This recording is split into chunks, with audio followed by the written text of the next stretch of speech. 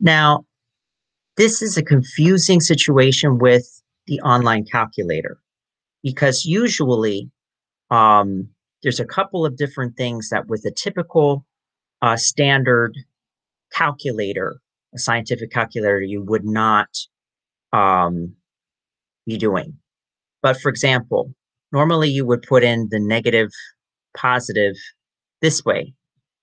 In order to get the inverse of the ln, you actually have to subtract. So if let's say this is, you want to get the negative 862 power, I'm subtracting, which is not typical.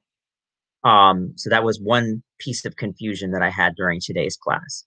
The next thing is you're going to do second and see this as e to the x because the inverse of the natural log is the base e to the x.